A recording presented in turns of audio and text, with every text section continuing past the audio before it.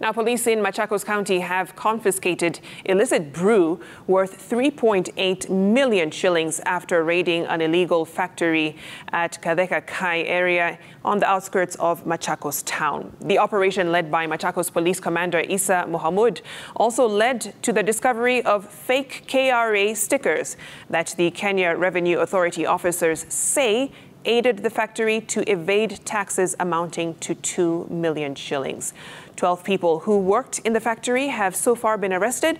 during the sting operation, with police in hot pursuit of the firm's directors. Walikataka kufungua kabisa, ilibidi tukate na hata sasa gate tutakata ndio tupate tutoe hizo vitu yote tuweke juu ya lori. So we're looking for those directors of the company and we'll arrest them, and they will be charged with appropriate charges, because this is risking Kenya's lives and the